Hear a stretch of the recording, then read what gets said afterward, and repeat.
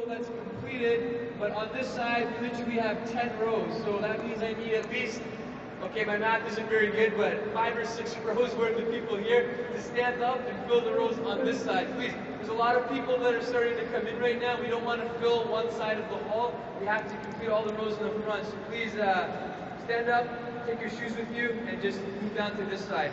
It's the same thing with the sisters. There's only one completed row, not even. If you guys can move, please, to that side of the hall and complete the front rows. Also, please, brothers and sisters, we are in desperate need this Eid of your donations. There's a lot of costs here. A lot of things didn't go as planned, but Allah knows best. But it's an opportunity, inshallah, for everybody to donate. There's large cardboard boxes throughout the hall. There are volunteers walking through the aisles. This year in particular, we really need the support of the community. This is an amazing cause. Just last night, my 6-year-old son, I said, Isa, you need to go to sleep early tonight because tomorrow morning we're going to the Eid festival. And his eyes lit up and he said, Papa, is Muhammad going to be there? Yes. Is Ibrahim going to be there? Yes. And he was so excited. And he remembers every Eid when he comes here and he meets his friends in the community and he gets to enjoy the rides and his friends and the fun and the food. And so it's important for our youth to have a sense of identity so that they grow up feeling that this is their community, this is their identity. So think about that carefully. It's a really important cause. We need to support it. So if you gave $5, you can still give more. You can give 10. If you gave $50, you can give 100. Honestly, for most people in here, even $1,000 is actually very affordable. It's not going to make you rich or poor. So think about that, inshallah, and I encourage you to donate very generously today. This is the last 10 days of Dhul Hijjah, the best of the days. All of your good deeds, inshallah, they'll go even further. It's a time for generosity. Our Prophet ﷺ, he said in hadith a few things. There's no sunnah before Eid prayer.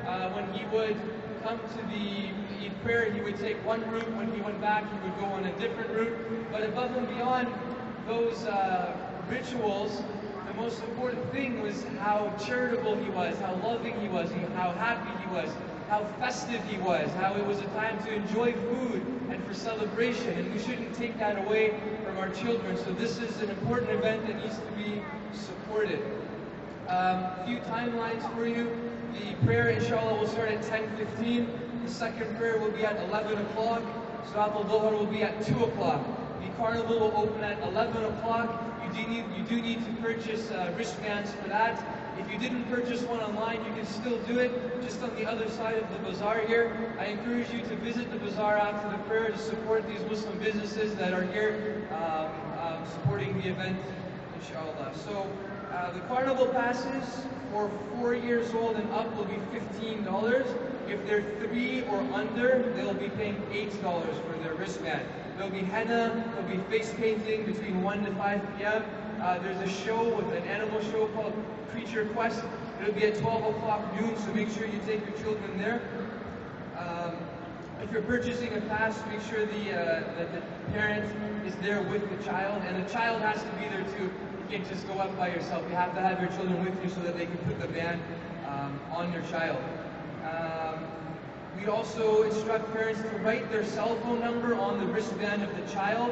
We get a lot of, trust me brothers and sisters, we get a lot of lost children at these events up here on the stage. Just write your cell phone number on the wristband so that if a child goes missing, we have a way to reach you quickly. And just be mindful of the height restrictions on the rides, just so that your children don't wait 15 minutes in the lineup and then they find out that they're too short or too small to go on the ride. The carnival will close at 6 o'clock p.m. today. And we do have a procedure for children who have special needs. They will not need to wait in line. They'll be given priority to move to the front of the lines if they have special needs.